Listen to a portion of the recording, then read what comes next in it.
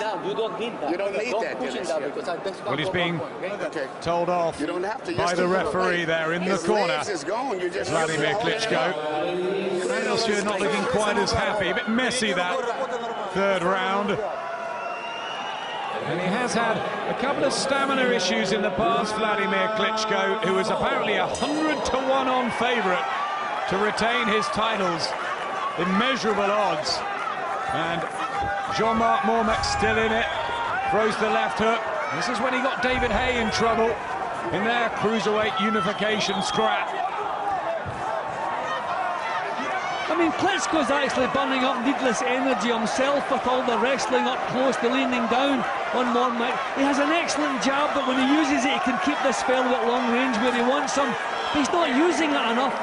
Mormeck getting closer now, not an awful lot more success, but he's not been pinned on the end of the jab at the moment. Bobbing and weaving a bit more, Mormeck.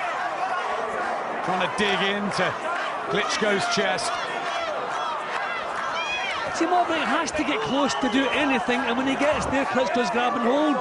There they are, the elbow above the neck again. He's not got a chance to get any punches off when he gets up close. Right, oh, beautiful shot, left hook.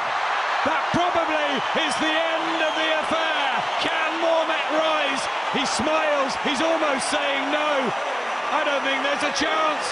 50th knockout on the verge. That's it. The promise is delivered in front of the 50,000 in Dusseldorf. And Wladimir Klitschko retains his world heavyweight titles in fight number 60.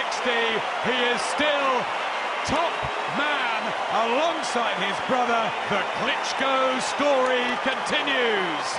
Yep, and the punches that finished the job were quality, one-class shots.